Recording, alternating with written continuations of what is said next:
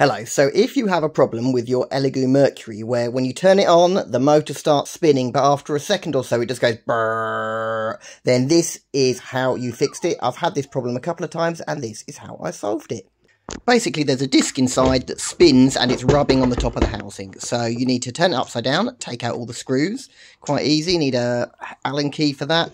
Take it apart, don't electrocute yourself, that's not my fault if you do that. And then you'll see there's some more screws, I've already done this one, that hold the motor in place. Undo those, take the whole motor out, just 4 more screws, it's quite straightforward.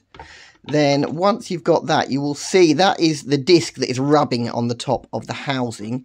And you'll see, if you look closely, just there's a tiny little screw that holds it in place, and it's probably slipped. So you need to undo that screw a little bit, and on mine it was actually completely undone. Just fasten it up again. If you over tighten it, it can make the disc a little bit wonky. So you might want to actually add some washers under there or something like that. But there you go, you see I'm tightening up there, that's all you need. You'll see this is where I decided to add a washer, which actually that washer didn't fit. I made one out of paper, which I'm hoping won't catch fire. This is done entirely at your own risk, obviously.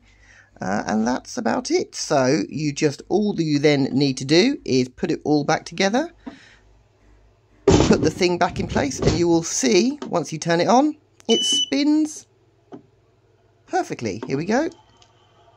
And it gets up to speed. Sorry about the mess in my studio. There you go. Spins all up to speed, all fixed.